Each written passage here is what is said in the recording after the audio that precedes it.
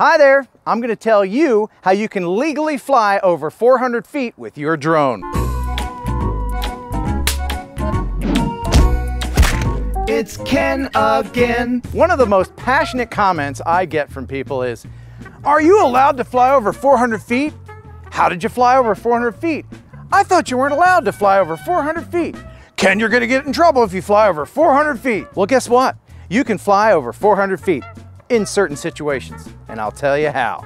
First, let's check this location with the Hover app and make sure that it's cool to fly here. As you can see, yes, we are able to fly here. We're sandwiched in between two no-no zones. I don't know where people are getting the idea that you can't fly over 400 feet, but that seems to be hammered into people's brain. But there is, I guess, a little known rule that the FAA offers you if you want to fly over 400 feet, and we're going to exploit that today. And it's a good rule. It's to your benefit. See, the FAA knew that people would want to film buildings that were over 400 feet tall.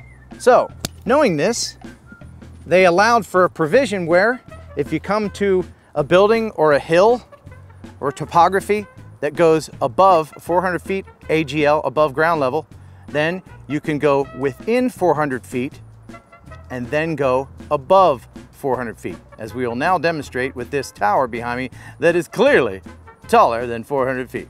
Look at that thing. All right, so we're about to take off.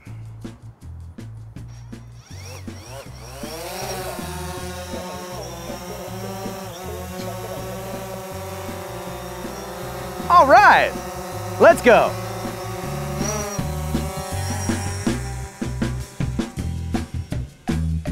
We are within 400 feet of that tower.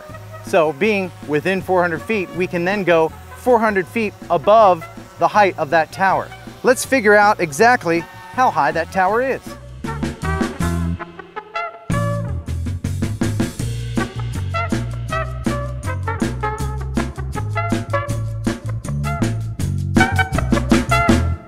Okay, so we're even with the tower, which is 333 feet high. So, math fans, 333 plus 400 is?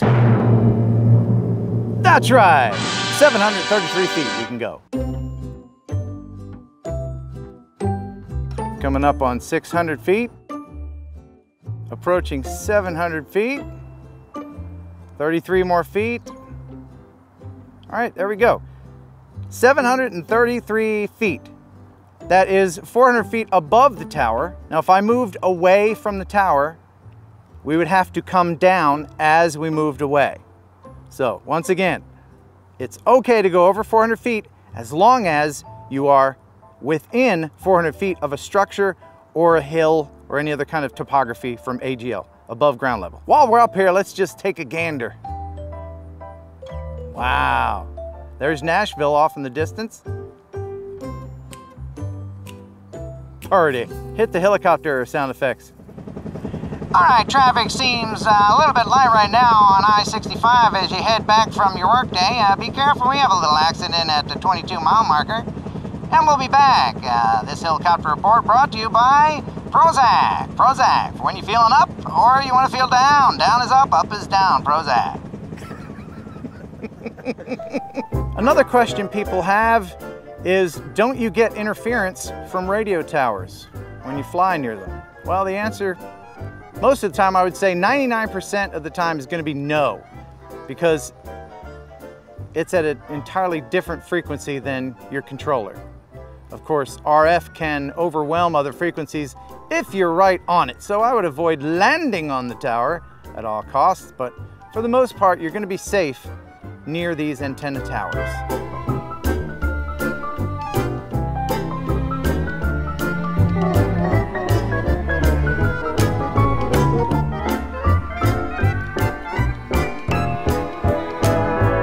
And that, my friends, is how you fly over 400 feet. Thanks for watching.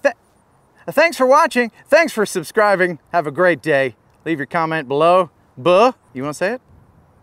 And bye.